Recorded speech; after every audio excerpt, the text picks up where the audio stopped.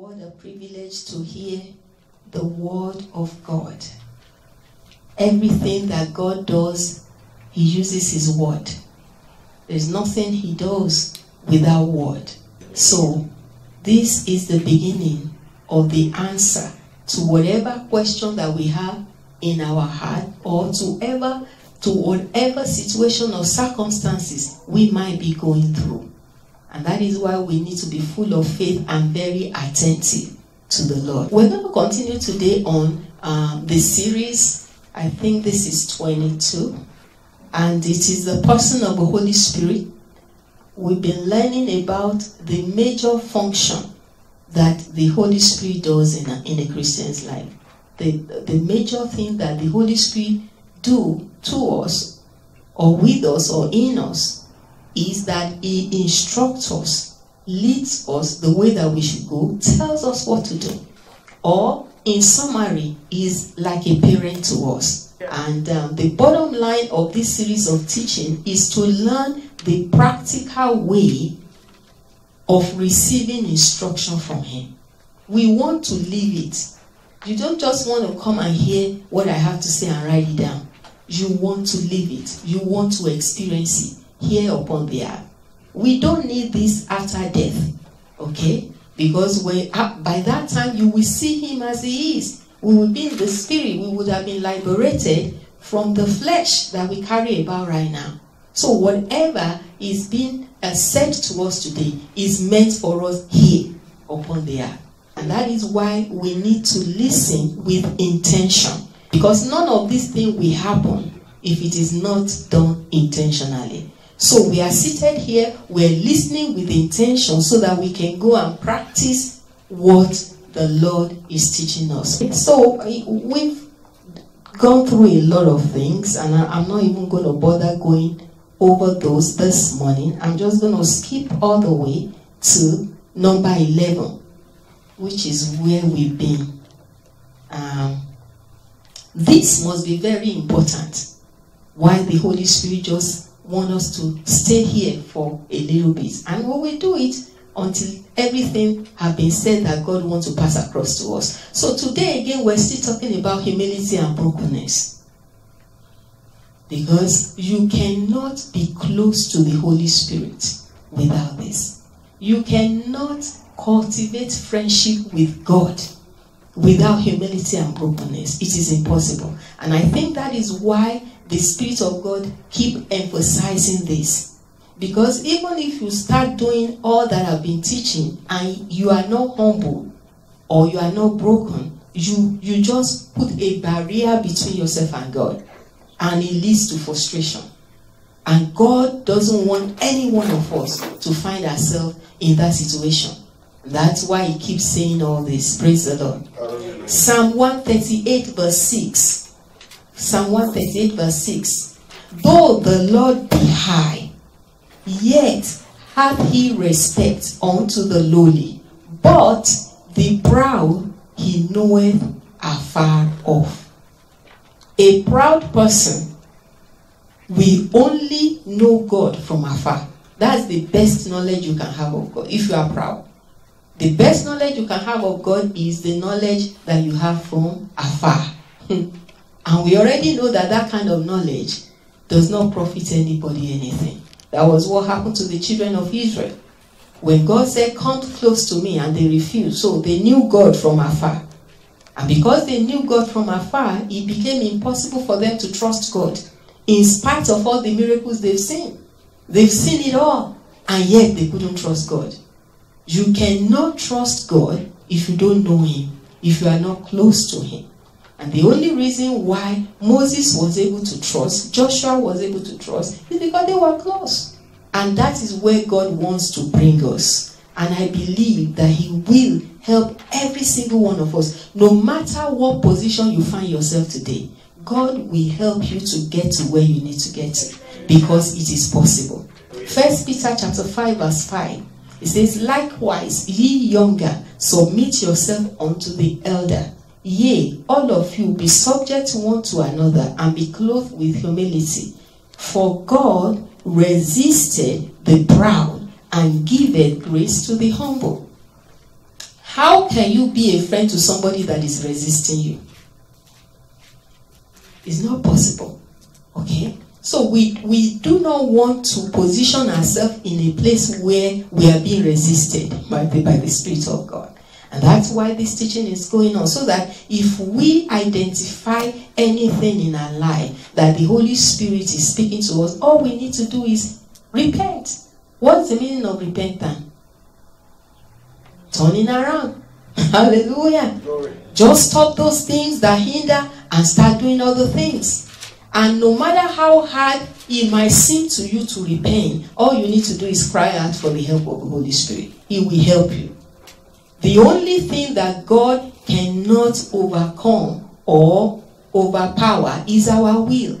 If you don't want to repent, there's nothing God can do about it. But if you want to repent and you find it difficult, cry out to God.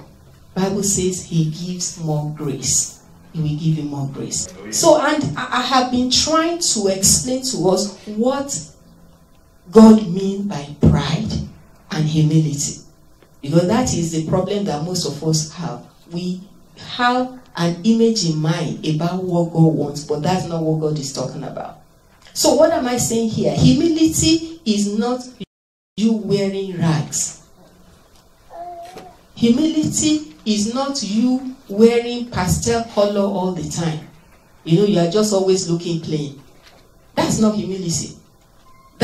We human beings, we see that as humility. It's not. You say, oh, he's plain. He's a plain, simple person. He's humble. No. Humility is not you wearing black and white all the time. So, which means you are not colorful. And then when you see somebody that is so colorful, you say, oh, he's so proud. She's just proud. You know, because you look at the person. Humility is not judged by appearance. In fact, humility is not because you don't have makeup on. You know, because some people, they think that you are so deep in the Lord when you don't use makeup. I mean, you cannot use makeup and be humble. But yes, you can use makeup and also be humble. So, it doesn't translate to appearance. Humility is not you driving smart car. Okay, they say, you're driving the smallest car available. Oh, the person is so humble. He's so humble. That is not humility. The humility that God is talking about here is submission to the will of God. Submission to the word of God. Submission to the Spirit of God. What am I saying? You yield to God at all costs. Listen to me. You yield to God at all costs. Look, if you say you are yielded to God and you have not paid a price, you don't understand what yielding is. Because it is impossible for a man to yield to God without paying prices. And the more yielded you are, the more price you pay. So if you have not paid any price yet in your Christian life, you have not started being humble. That's just the truth. So when you are humble, you don't contend with the word of God. The only truth that you are not following is the one you don't know yet. As soon as God opens it up to you, you yield to it. That's humility. Pride is when the truth of the word of God comes to you and you say, no, this is the way I used to do it. This is the way we used to do it in our church. This is the way our church says we should be doing it. And then the person tells you, but it's in the Bible. Oh yes, I know, but this is the way I do my things. That's pride. A proud man cannot submit to the Spirit of God, cannot yield to the Spirit of God, cannot obey the Spirit of God. That's why when God told the children of Israel, go and possess the land, they said, we will not go. Yes, that's what they said. And I know most of us were sitting there and saying, how dare they say that to God? But we say that to Him every day. Every day. Because no matter what your excuse is, it is not an excuse to God. Because when the children of Israel said we will not go, they only said because they were afraid. They were afraid of the giants. Okay? So things that we do also that we know we shouldn't be doing because we are afraid. We are being rebellious. That's the way it's seen in the kingdom of God. And that's the way God sees it. And things like that affect our relationship with God. We cannot be close to Him. If you want to be close to God, the fastest way to be close to God is to say yes to everything He says. That is it. Whether it makes sense or it does not make sense. Whether you think it will destroy your life or you think it will make your life better. You know, because sometimes God tells us some things and then in your head it's like, this God is trying to destroy me. I can't die. I know. No, you are not going to die. God loves you. Whatever instruction God gives to us, believe me, is the best. We just don't know. Do you know the reason why these Israelites did not go to the promised land? Because they thought God was setting them up to kill them. Because there are giants that live in the land. So in their mind, to them, it was impossible for them to fight the giant and win. So they said, God, you are telling us to go and commit suicide. We will not go. What we don't see, He sees. What we don't know, He knows. The future is in His presence. He knows our future. So when He's trying to lead us, it's because He's seen the future already. And when we don't yield, we hinder ourselves. Praise the Lord. Hallelujah. And of course, we know that they would have won because their children that came after them proved to the whole world that it's possible for grasshoppers to fight with giants and win. Hallelujah. Hallelujah. But because what did they say? They said we are like grasshoppers in our eyes. Okay, their own children also are grasshoppers because when grasshoppers give birth, they give birth to grasshoppers. Okay, so now this same grasshopper went and defeated the giant. How did they do it? Because God is the one that does things. We just need to obey. We just need to obey. So the two major ways that humility manifests in our life, and I've said it before, I'm going to say it again. Two major ways that we manifest humility is one, total and complete obedience to the word that is revealed to us. I mean, what you don't know, yes, I understand. You don't know. You cannot do what you don't know. But as soon as you know it, you do it. If you have not done it, you are working towards doing it. Praise the Lord. Because I understand that sometimes it might be difficult. But at least you are working towards doing it. Like a woman that gave her testimony when God told her to do something. She wanted to do it so badly, but it was so difficult. It took her 2 years to do it. But she was working on it. And she eventually did it. And it led her to the greatest breakthrough ever in her life. She became limitless. She experienced raising the dead. Yeah, that's how much power she walked in. Because she was obedient. Just an ordinary person. You don't need a title. Title means nothing. There is nothing about title in the Word of God. We are the one that are human beings. We created title. And you can have 1,000 titles beside your name. That doesn't make you a friend of God. And you can play a lot of gimmicks to carry people with you and collect crowd. But what does that have to do with the kingdom of God? Praise the Lord. Hallelujah. So our desire is real. We want a relationship with God. And this is it. So total and complete obedience to the word and the spirit. Yielding and obeying God at all costs. At all costs. Even if God tells you to do something and you are afraid, go back to Him. Say, God, I want to do this thing, I'm afraid. help me. Instead of just making up your mind that you won't do it. Because when you make up your mind you don't do it, you already excluded yourself. Number 2, I said 2 major. This is the second major one. You must cast all your cares. You must. If you cannot cast your cares at the feet of Jesus, you are proud. And humanly speaking, it doesn't make sense. How can somebody be proud because they cannot cast their burden upon the Lord? I will explain it to you. The only reason why you don't want to put it down is because you don't believe that God can handle it. You believe that you can do it better. You want control. You want to have it. Because as soon as you put it down before the Lord, you begin to be afraid. Because as far as you are concerned, God is too weak. He's too weak. He's going to fumble. And then when he fumbles, situation will be worse. So let me hold it. Let me hold it so tight so that nothing bad can happen. So you cannot be humble and not know how to cast your burden down.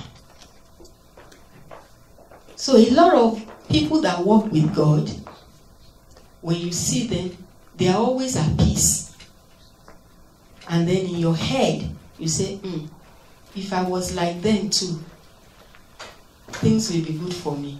You don't know what they are going through. I'm telling you, don't ever wish that you wear the shoes of a true man of God. It's just the truth. Maybe the false one, it might be easy. Don't wish to wear the shoes of a true man of God. Because there's a big price that they have paid to get to where they are. Because the more price you pay, the closer you get to God. Hallelujah. Okay? So when you see somebody that is very close to God, that person has paid a huge price. And you just see them smiling because they have learned the art of humility. Because if the Bible says, when David in the psalm, he said, let the ark be removed and let the mountain be cast into the midst of the sea. But yet what? He will still be at peace. So that's what those people have learned. They have learned to cast their cares before the Lord. So when anything is happening, they are like, okay, God, here is it again. It's yours. And you see them going about their life as if nothing has happened. Okay, so those two things, you have to be able to demonstrate those two things. And if you cannot, don't feel bad. Just know that you're going to start working on it now. Okay, so when you get to your secret place, those are the first things you need to deal with. And you know, I was telling us before, I said sometimes when you start to practice the presence of God, you just see that every time you go there, you will cry until you leave. You'll just be weeping. Don't worry, just do it. There's a work that the Holy Spirit is working in you that you are not even aware of. Just yield to the Holy Spirit. Just say, God, okay, I'm willing. Just be willing. And I tell you, being willing is so damaging to our soul that you just break down and cry and nobody can even comfort you. Period. Because you know the soul wants to hold on. Okay, so the process we are going through right now, what is it doing also? It's building up our spirit man and it's putting our house in order. Because you get up to a point where your spirit man is the one controlling your house. Things happen. The soul cannot go get depressed because the spirit man is telling, come on, get. Why are you cast down, O my soul? Is that not what David said? Why art thou cast down, O my soul? Why art thou disquieting within me? Hope thou in the Lord, for you shall yet praise him. Hallelujah. Hallelujah. David's spirit was ministering to his soul. He was speaking to his own soul. Hallelujah. Glory, hallelujah. And that's where we get to when our spirit man is built up. You speak to your soul, you speak to your flesh. That's why Paul said, I beat my flesh, black and blue. I beat it down. What's wrong with you? Sit down. Hallelujah. Because the spirit is the one that is in charge. And to be honest with you, if we want a close relationship with God, we've got to have it like that. Why? Because your soul does not want any relationship with any God. Your flesh does not want any relationship with any God. Period. Okay, so when your spirit is not the leader in your house, your soul and your flesh is just pulling you away. That's why you go to your secret place. If your flesh is so strong, you get bored. Your flesh will be, what are we sitting here? What are we doing? It's already 10 minutes.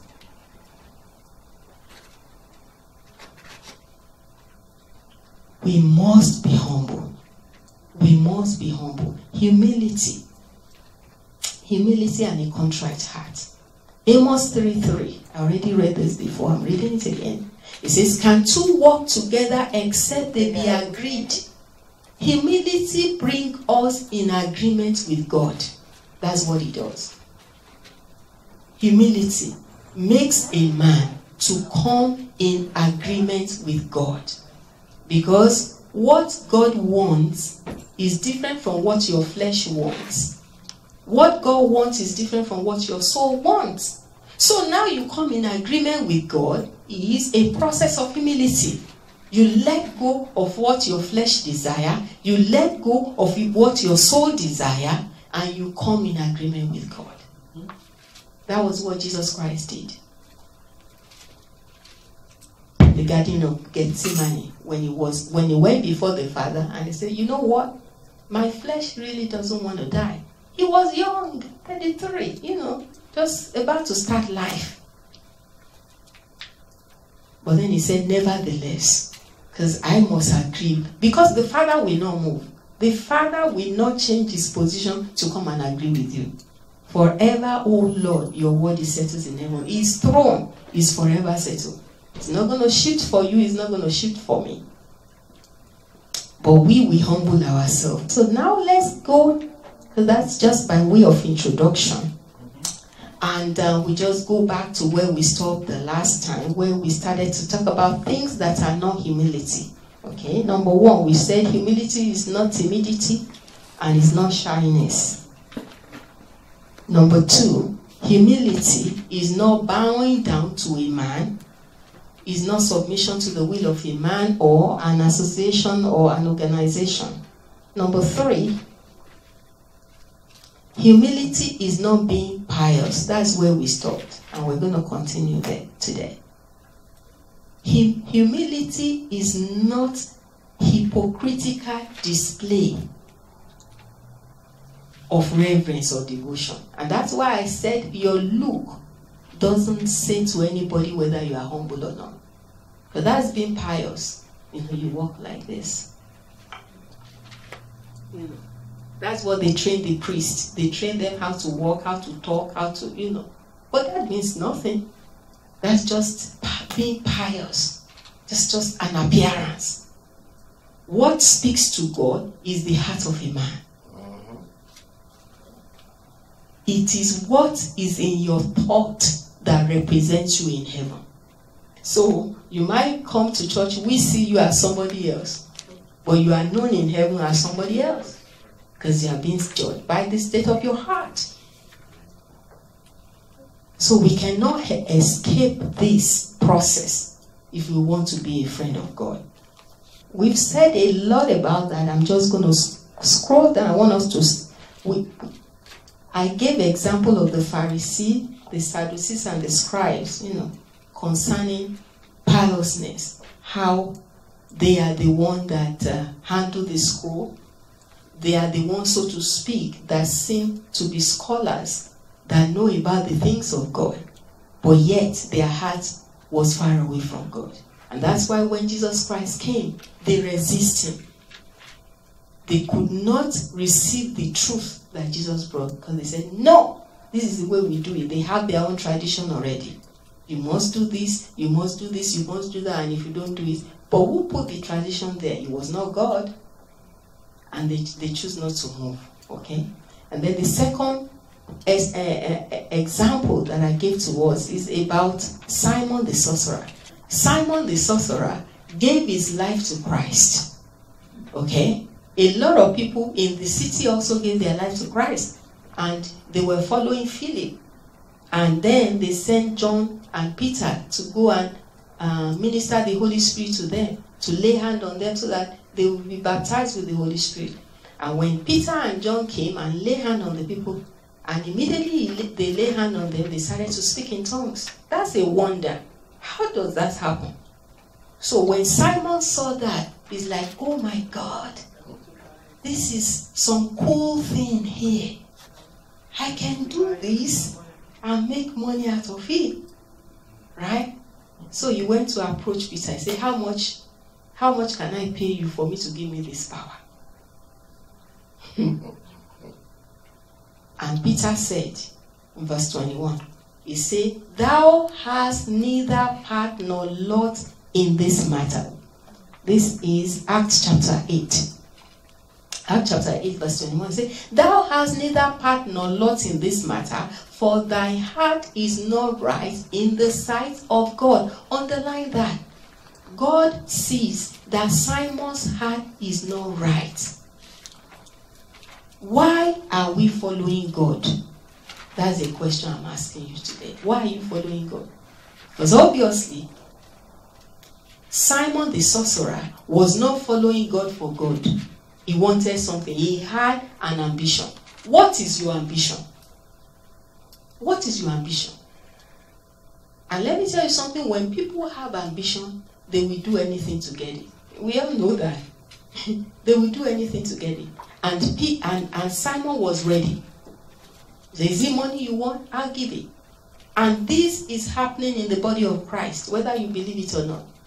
People pay to become deacon. They pay to become pastors. They pay. Yes. The people do it. And then sometimes it's not even money. There are some other things that could be done. Manipulation. Manipulation. You suck up, you fight, there is a strife, confusion. You lie on somebody else so that you will look good. People just do anything. Anything. When we act like that, God said, you don't have portion in the things of God. Period. And why do you think we have problem in the churches? Because a lot of people that are placed in critical position in the churches are not appointed by God. Yes. They get there by who you know. Who knows who? Who have you sucked up on? Okay? Whose favor have you won?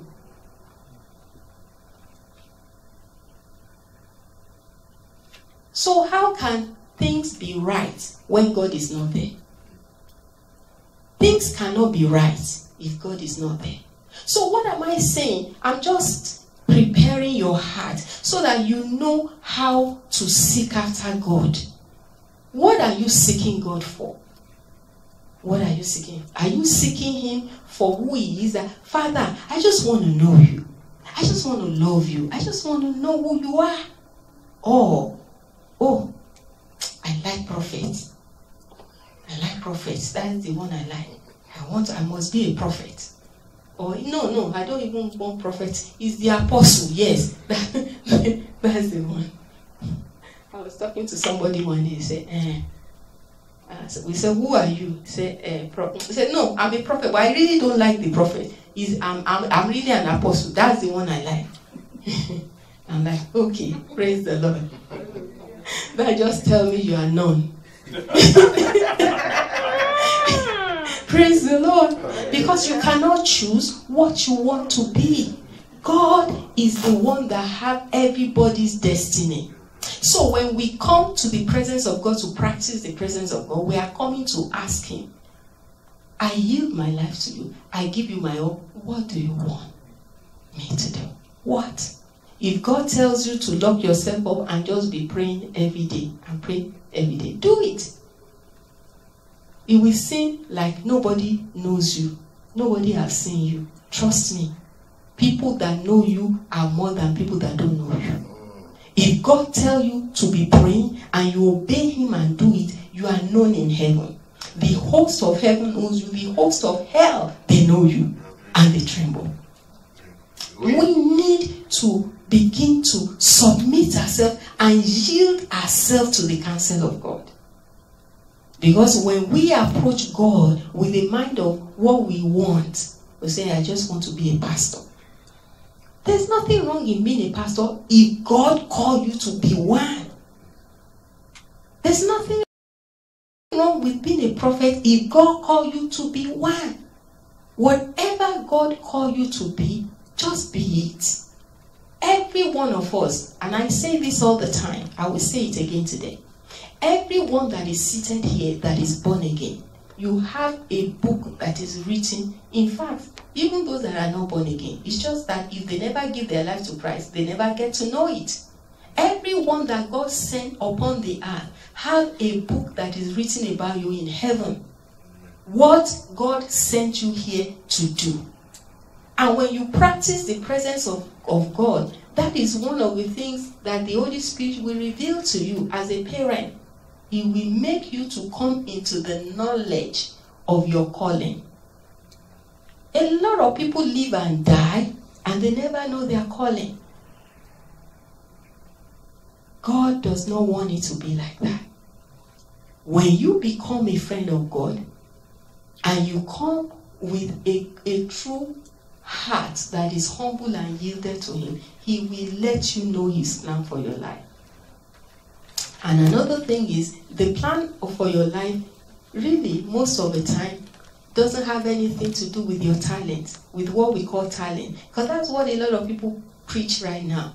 They say, look at yourself. Are you good in singing? Then God have called you to sing. Are you good? Are you somebody that can stand in front of the crowd? Then you may be a pastor. No, it does not work like that. Look, the calling that God has for you have nothing to do with your skill. And I will give you an example. When God called when God called Moses to go and deliver the people of Israel, what did he say? I'm a stammerer. If you go, how will I stand before Pharaoh and talk and stammer? How? But God doesn't care like that. You could be a stammerer and God will still call you to do something that you have to speak. And let me tell you something, when the time comes for you to do the speaking, you will be surprised. Because you are not speaking by yourself. Jacob had no skill. None. The one that was favored by the father was Esau. Because Esau was so skilled. He will go hunting, bring some food for the father. Jacob was not favored. He didn't have anything. So we need to understand that whatever God has for you to do is the one that will give you the ability to do it. So don't imagine things and just assume a lot of things. In fact, let me tell you, there are a lot of people in the ministry that are doing what God didn't send them to do. Yes. A man of God was giving his testimony. This man of God, very close to God. After 10 years, after 10 years of pastoring churches, 12, God told him, Jesus appeared to him and said to him, you have not started your ministry.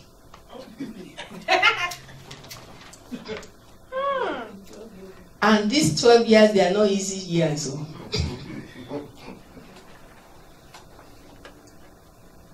And God told him what to do. Even when God told him what to do, he didn't understand what God was saying because he looked around him and saw what people were doing. He interpreted it differently and went the wrong way again for another 2 years.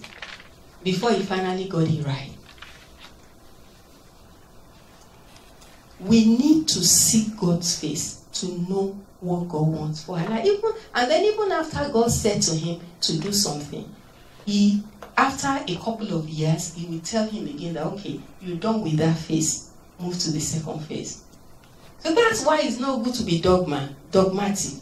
Okay, God said this one forever and ever. This is it. You sit down there and hold it to that nail. No. When we are humble, we don't do that. You are humble, you are yielded. That's why I respect Lester Summerall. You know, God led this great man of God to start a church in a city. And he started that church. That church grew so much. They built a massive building as soon as they completed it. I'm telling you, this is a church he started from the scratch. As soon as they completed the building and they were set where everything was beautiful, God said, now it's time for you to move to the next phase. Yes. Guess what? He obeyed. Not everybody can do that. And where did God take him? God took him to a slum in another nation. And yet he started in the slum in that nation. Guess what? Built again a massive thing for God there. I mean, he didn't care, because it was to him, it was all about God. What do you want me to do? And when God says next, he goes. And next, he goes. Can we do that? Can we do that? But God can take us there when we humble ourselves and when we yield. And that is what we are working towards. So, Simon the sorcerer was told, look, you will not have a part in this because your heart is not right. And then if you look at verse 24, then answer, because Simon cried out for Simon to help. You see? And then answered Simon and said, pray ye to the Lord for me. Okay, Simon answered Peter and said, pray ye to the Lord for me that none of these things which ye have spoken came upon me. You know, because by prophecy, Peter made some pronouncement also. My prayer is that I just hope that Simon was sincere. You know, because it's two different things. Is he saying he doesn't want the repercussion, or he wants to change his heart? Those are two different things. Because here he's saying, I don't want anything bad to happen to me. But yet, did he change his heart? But my prayer today is that we will all have a change of heart. Amen. Right from where we are from now, we will choose to yield to God and to be humble and to submit ourselves to him and him only. So why are we following? Do we have our own ambition? Are we seeking God because of the selfish things we have at the back of our mind that we want to achieve? This is the time to lay all down at the feet of the Lord. Just say, okay, God, this is my ambition. And I've been working so hard to get it all these years. I lay it down.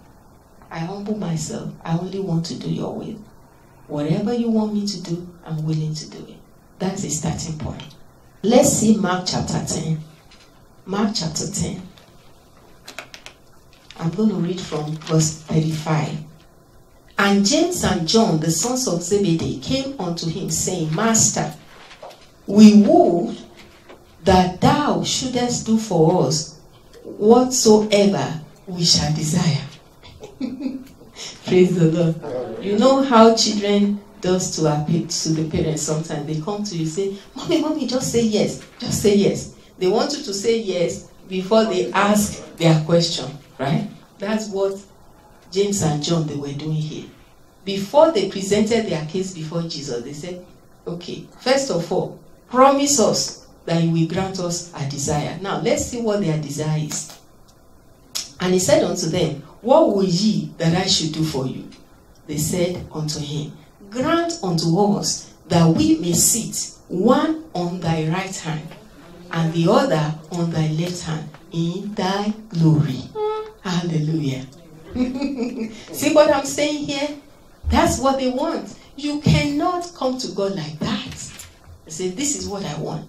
But whatever God have for you, trust me, is the best for you. It's the best. And the reward is the same if you are faithful.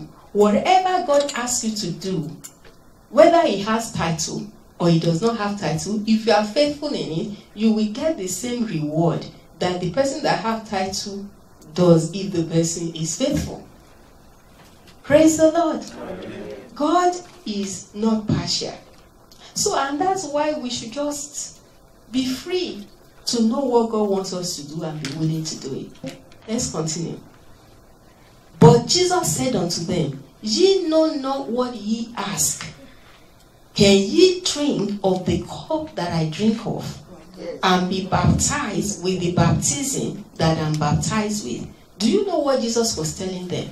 He said, look, it comes with a high price. That's what I was telling you at the beginning. The closer you want to get to God, the more it's going to cost you. The more price you have to pay. Praise the Lord. Hallelujah. Now, let's see what they said to him. And they said unto him, we can. And they meant it. And Jesus said unto them, ye shall indeed drink of the cup that I drink of, and with the baptism that I'm baptized with, that shall ye be baptized. But to sit on my right hand or on my left hand is not of mine to give, but it shall be given to them for whom it is prepared. Underline this in your Bible. Underline it and go and meditate on it. Because Jesus Christ told them, say, okay, you will drink that cup that you want to drink. But even that drinking of that cup does not give you the privilege to sit on my right hand or my left hand. I just wish you understand what the Bible is saying here. Praise God. Even after you think you have paid the price, even when you have done everything, whatever still comes to you is what God has prepared for you. Period. So don't say, oh, because I've spent so many years, then this is what I should be. Or because I've done this and done that, this is no. The things of God is not like that. It comes to the person that God have apportioned it to. Do you understand? God have calling for everybody. It doesn't mean that, okay, because somebody have been 30 years in the church, then that person should be a pastor.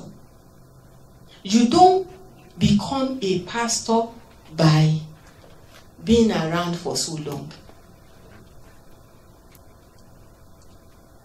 A lot of pastors that we have right now, they are administrators.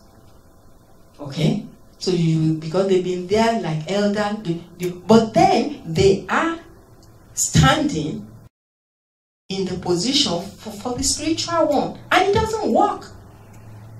Because for you to pastor a church spiritually, you can't do it by yourself. You need grace. You need help. And that is given to those that have been apportioned. Praise the Lord. Hallelujah.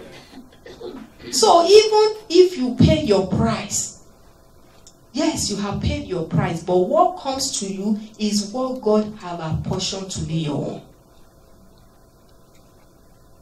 If I pay my price, what comes to me is what God have apportioned as per my calling.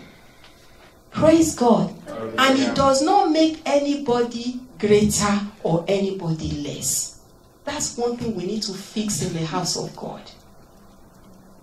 What makes you greater is your relationship with God. And it doesn't have anything to do with calling. It doesn't have anything to do with title. It doesn't have anything to do with gifts. Jesus appeared to somebody and told the person, there is no reward for gifts. No. There's no reward because you were given. Say, I can prophesy. Yeah. You only prophesy because God gave you utterance. Do you understand what I'm saying? If that utterance is taken from you, you cannot prophesy. True. Okay, so what should God, the only thing you can be rewarded for is faithfulness. Faithfulness. So when God really give you that gift, are you faithful in what God sent you to do with the gift? Because the gift is for a reason. It's for a reason. It's not for people to know you. Or they know me as a big prophet. What have you achieved in the kingdom of God by the reason of the gift that God has given you? That is the return that we get a reward on. So we really need to begin to change our perspective in a lot of things. God loves every one of his children equally. God does not love the apostle better than the prophet, or the prophet better than the teacher, or the teacher, because even with that one, they have given it even among those gifts, they have classified it. And some people will say, well, because I am an apostle, I am above you. You are just a pastor. You are just a teacher. Oh, I'm a prophet, I'm above. It's nothing like that. Nobody is above anybody. The only one that is above is Jesus Christ. He's the head of us all. We are all body. Okay, even though you are a prophet, you are not the head. Right? You are an apostle, you are not the head. Whatever you are not the head. No, there is no two heads in the body of Christ. Christ is the head, and we are the body. And whatever part God has made us, let us embrace it. Let's embrace it. Please, let's change our perspective and humble ourselves so that we can enjoy God. Because when we don't do that, it becomes difficult for us to enjoy him. We are resisting him. He's telling us something else. Our mind is somewhere else. Completely. I want everybody to understand how special you are. You are so special that God has a book for you. And your book is not identical with my own. It's not identical with anybody else's. It's yours. But sometimes when some people leave and they don't fulfill their calling, God takes it and gives it. That parable that Jesus Christ said is true. God takes it and gives it to somebody else that have been faithful in their own. So some people have some extras. Yes. Extra reward when they get to heaven. Why? Because not only did they do their own that is written in their book, they did extra that somebody else refused to do. Okay, now, do we want to have title here and get to heaven and there's no reward? Okay. Because a lot of people are in that situation right now. And the sad thing is this. If you are in the ministry and you are not called, oh, you will so suffer. People might not know. I'm telling you, that's just the truth. People around you may be looking at you from outside and envying you. You will so suffer that in fact it will take the grace of God for you to make heaven. True. Because when you don't have the anointing and you don't have the gifting, you will do anything to make it work. You know what I'm saying? You want to work it. You want to work it. And some people get to the point of going to take power from the enemy. Yes. So that they can do lying wonders. So the question now is, okay, now who are they serving? So already you know that is born from ambition. It's not God.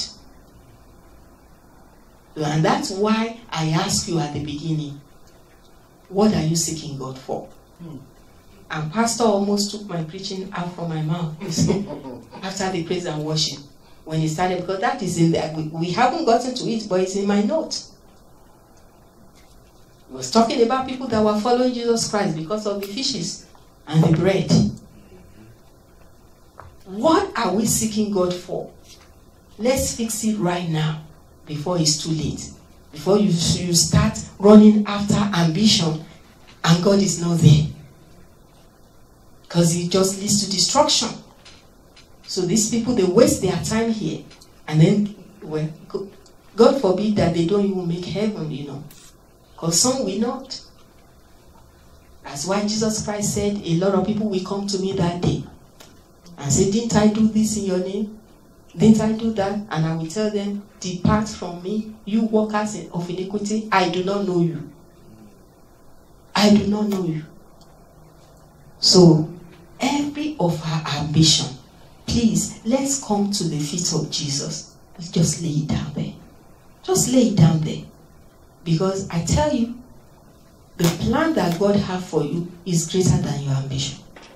You just have not seen it because you don't know it. And let the Holy Spirit, who is our parent, reveal it to you and start to walk in it. Because that is what is going to benefit the body of Christ. That is what is going to benefit the kingdom of God. And that's what is going to yield reward to you after life. Yeah. So Jesus Christ said, but to sit on my right hand and on my left hand is not mine to give, but it shall be given to them for whom it is prepared. And hey, guess what? I am not jealous of who God prepared the right hand and the left hand for. I just want what God apportioned for me.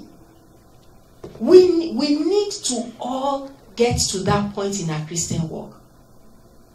All I want to do is to fulfill the calling of God in my life. I must do the will of him that sent me while it is day. Because night comes when no man can walk. My desperation is for me, while I still have breath in my nostril, to know everything that God has for me and to do it. Whatever it is good for me. That's where we all need to get to. That is humility. Then you can be a friend of God, because it means you are in the same page with God. If we cannot humble ourselves like that, if God bring our book before us, we argue with him. Why are you telling me to do this? This is the one. So then how can we walk with God? How? But I know we will in the name of Jesus. Amen. Because we will all humble ourselves. We will yield to God. We will let God open up our book before us. Read it to us. And we say, yes, Lord. Hallelujah. Amen. Those are the people that God is looking for. God is not about to start to wrestle with anybody. To make sure you do the right thing. And when the 10 heard it, they began to be much displeased with James and John. Do you see now? Do you see what caused fighting in the church? They heard them, they overheard them, and they said, how dare you? And I know the reason why they were angry with them is because they wish they were the one that asked first. You know what I'm saying? Fastest and best.